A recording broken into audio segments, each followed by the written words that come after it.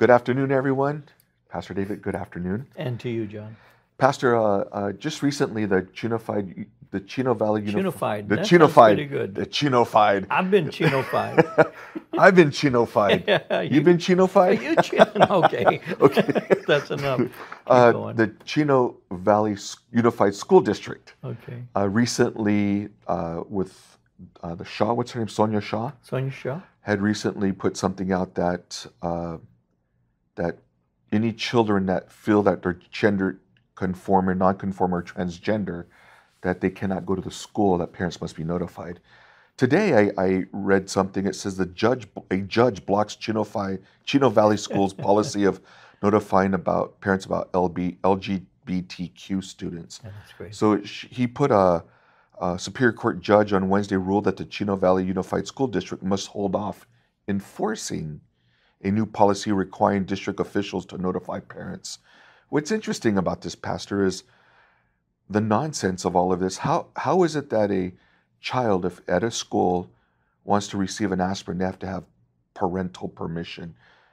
And now something so outlandish on transgender or gender non-conforming, they don't have to let parents know. You know, we've seen this in the past, though, with other things. You could take a child from the school without telling the parents and take her to have an abortion.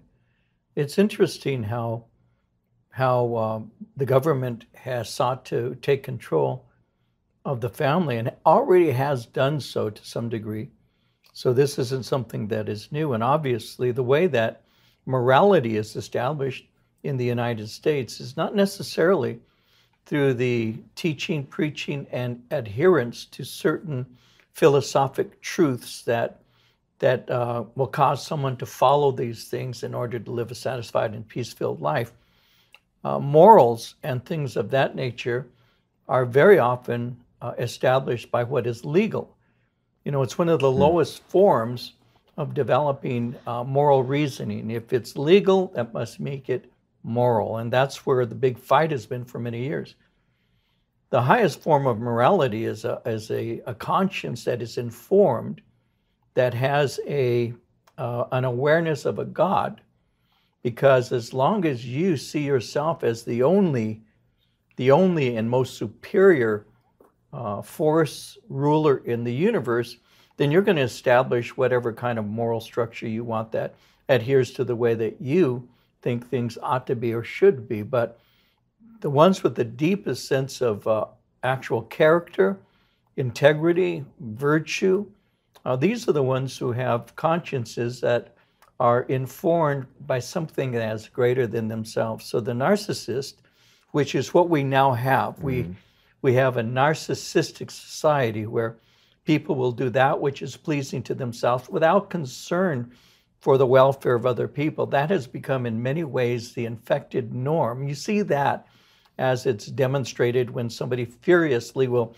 post something on social media that they didn't agree with this, and therefore you should not say that, because after all, I determine what is right and wrong. I determine what is good and bad, and all of that. We have seen that as it has found a more obvious form as it comes through the laws and all that have been passed, and the various things and rulings that Superior Court judges and all seek to impose on people. So it's not surprising to me or anybody who thinks through some of these issues, John, that a judge would block such a thing, because there has been a concerted effort for a generation to take the children and their minds and to basically move them away from what we at one time thought was a traditional way of thinking, something that conforms to a higher code of conduct.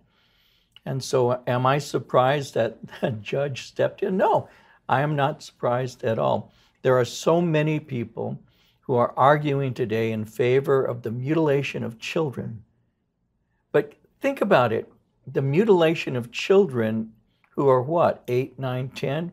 How about the children in the womb that were mutilated through abortion?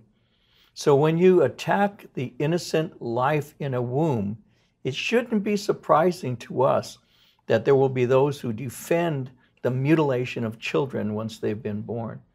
And so I'm not surprised that some man with or woman with no fear of God would say, oh, these children have the right to hide information from their parents, and some surrogate in a school can take them and hide this obvious mental problem from a parent.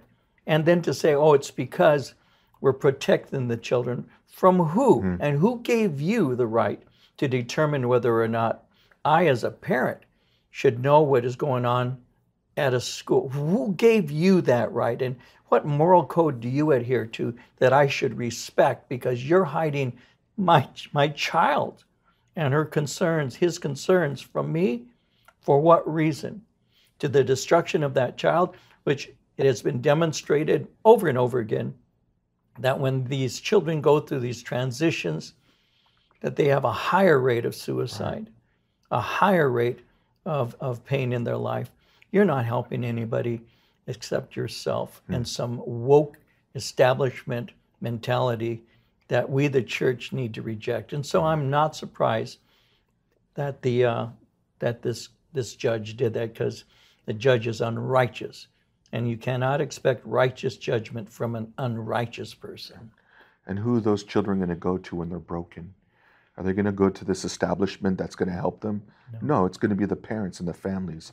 So yeah, it's just nonsense, and again, not surprising as well. Not at all. Well, Pastor, thank you so much for sharing with us today. Thank you guys for tuning in. Want to invite you to our Sunday morning services at 8:30 and 10:45. And Pastor, are you still in Acts chapter 9? Yeah, I'll still be there. That's a great chapter, you guys. You got to come out and join us for that. And we look forward to having you join us again on Sunday morning. Thank you guys for tuning in, and God bless you.